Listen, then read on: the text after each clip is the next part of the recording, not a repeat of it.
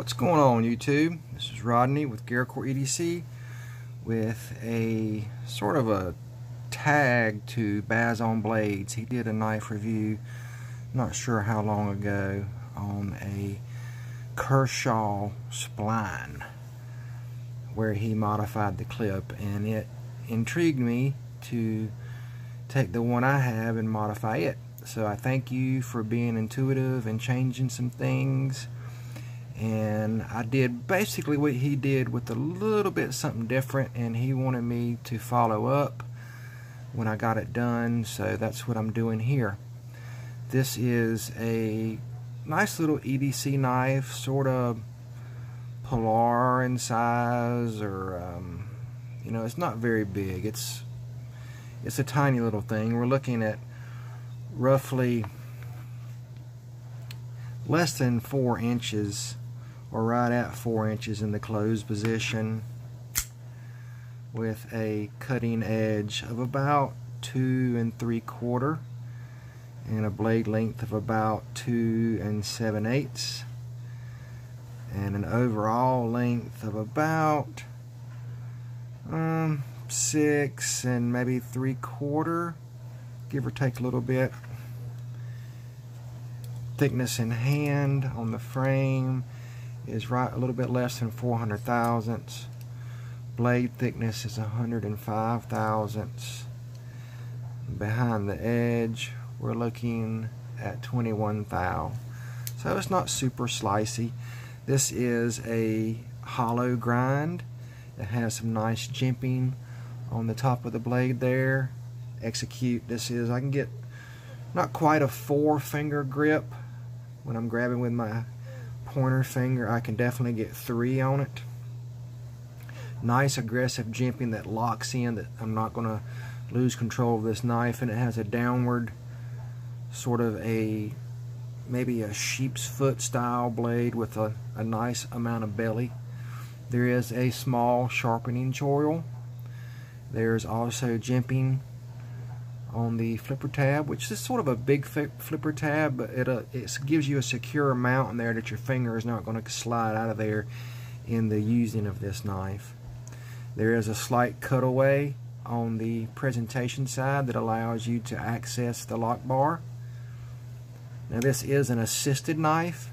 The one thing that I could say that I don't like about this knife 100% is again, the size of the flipper tab. It's sort of large, and when you're sticking it in the pocket, your hand can rub up against that. There's no sharp edges on it, but it is a little large for such a small knife, but it's executed well. It works good. This knife is on, I believe, I have not taken it apart, I believe it is on bronze washers. Function is good. It's good and snappy.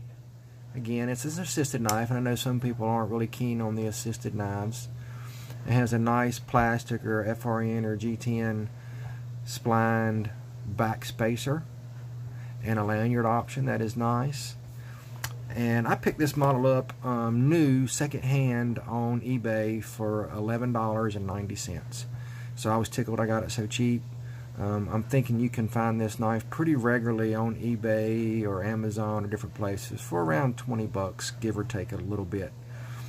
So it is the Kershaw Blackwash series, and it is the Spline, and the model number is 3450BW, and I'm guessing the BW stands for Blackwash. There's the barcode on it.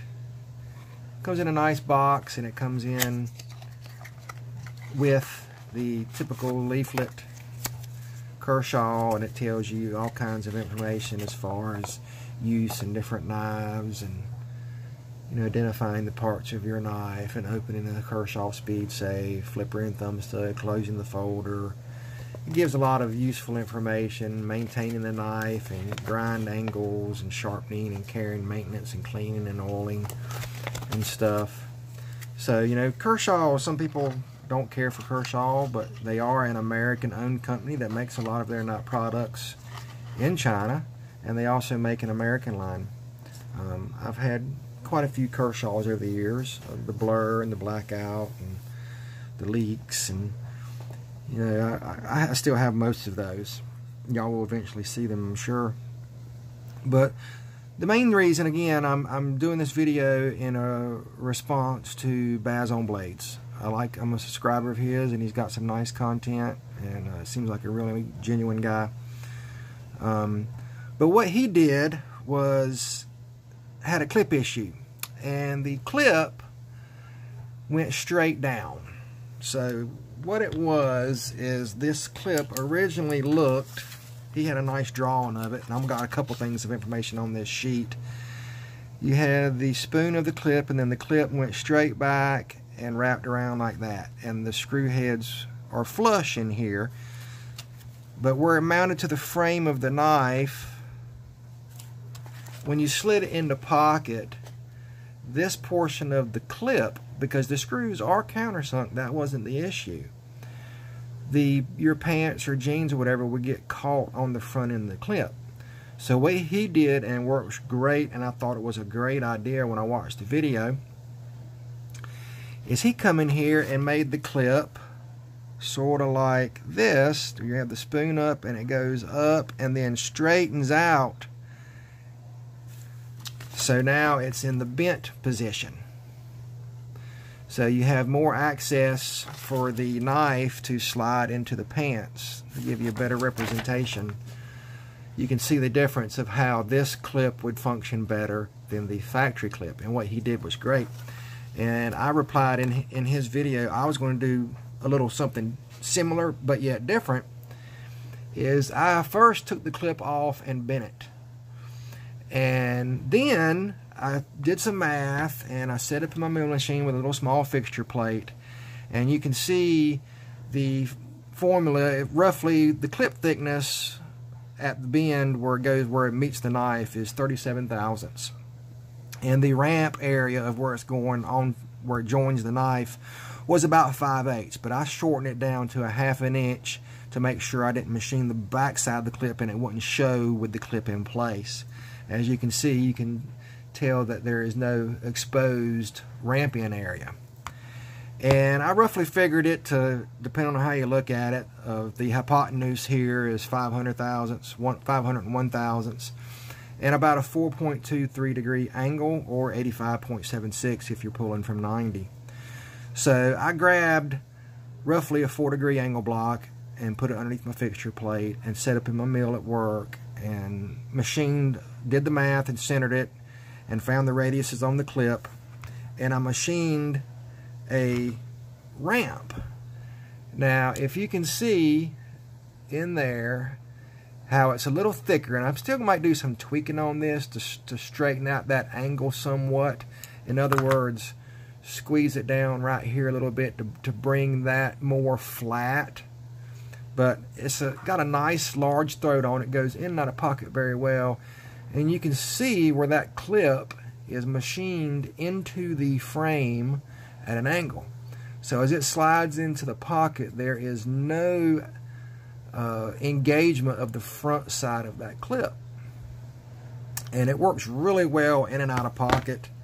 You know, it was definitely something that needed to be addressed by Kershaw, and Baz on Blades option is totally fine if you don't have access to a milling machine or any way to do that. But you can see that in pocket it's fairly deep carry. The only thing exposed is the lanyard hole, which is really nice. And you can see, I don't know if I can try to point this out, forgive me for my lighting, but you can see where the jean material would slide into the pants. When it slides in, the front of that clip could get caught if it was raised up. And what he did on his is, not only did he bend the clip, but he ground the front portion of the clip down to allow it to be less snagging when it was going in the pocket. And that's when I decided to say, well, hey, you know, I'll do the same mod, but I'll do it just a little bit different. And again, he said he wanted to see what I did, so that's what I'm doing with the video. But I modified that, and to give you an idea of what it looks like, I've showed you the pictures and the math I did, but let's actually let you take a look at the clip recess itself. Now this is a T6, which is not perfect, but it's not bad. They are flathead screws, so you know I'll give Kershaw a A+ rating on that, because there's so many companies out there that are putting deep pocket carry clips on their knives, and they got screw heads that are sticking up, and it makes it hard. But you can see where I have, now granted, this is sort of rudimentary. I actually have a little burr there that I didn't remove. I need to grab my little file set. I did this yesterday at work, but I've got it a little bit of Sharpie mark in there, so the shiny side, and granted this is supposed to be a grade of stainless, so it shouldn't rust. You can still see that there's plenty of thread left, and this is just the machining marks, and as you can see, you couldn't see it with the clip in place, but you can get an idea of how deep that pocket is. I didn't go quite the 37 thou, so it's almost there. And it is at a 4-degree angle to allow for that ramp in the pocket. Now, I wanted to say I had a small file here, but I'm not seeing it next to me. I'll have to take that back off again later. There's a slight little burr right there that I must have missed. But it was real simple to do. You can see from the pocket, let's see if I can straighten that out just a little bit. That's a little better, maybe. Because it bends in and ramps up, it pulls that clip up. Let me get this screw on here. I just wanted to show you that way you sort of had an idea of what I did to get the ramp fixed. And basically I just set up in the mill, I taped the knife up and mounted it to a little aluminum fixture block that I use for various jobs with a cant twist clamp. And like again, I taped this up so I wouldn't mark it or scratch or anything. You can see there's no scratches on the black wash. And I set it at that 4-degree angle. And one of the reasons I didn't machine it all the way down was because I didn't want to take a chance of loosening the threads up and not having enough, not having enough thread engagement and wearing possibility, because I'm the type of person that takes knives apart quite a bit, and as of recently here, and I didn't want to take a chance of not having enough thread for that forward hole. But I went almost a full 37, and you can maybe see to where I went maybe a little heavier than I should have. You can see a slight gap there at the very front. I went a little bit farther because I first set it up and didn't go far enough, and then I set it back up and went a little too far. But you know, it's a personal knife, it's not a customer's knife. I wasn't really taking my time with it like I should, or a subscriber's knife. And I'm not saying that this is something that I do, you know, but if somebody were to reach out to me and say, hey, can you mod my knife for me, I'd be willing to entertain it. But this is a great little EDC, very friendly, neat little knife. Really like the blade shape. This is a Les George design. I'm not familiar with a lot of his work. Blade centering is right down the center. The action is great. It's got no detent ball. Lockup is about not quite 50%, and it has this pivot collar thing going on here that is an over travel stop for the frame lock, which is a nice built-in feature. It has a stylized pivot here, and of course the screws are all T6. This is nicely done, and I'm guessing that this G10 here I'm guessing it is drilled and tapped, because or either we have barrel screws. Again, I have not taken this apart to where these have screws on each side. So, and then we have the lock barrel pin for the blade tang to engage in the open position. Again, the action is great. It is a two-handed knife, or close it on the hand. I mean, it is small enough to where you can thumb it and close it. But, you know, it's a nice little knife. And that is what I got for you. Baz, if you get a chance to watch this video, give a reply. Again, what you did to yours was a great mod, a great addition, and very insightful and thoughtful. I would have never thought about doing this. I may have, but I highly doubt it. On my own, without watching your intuitive video. Thank you so much.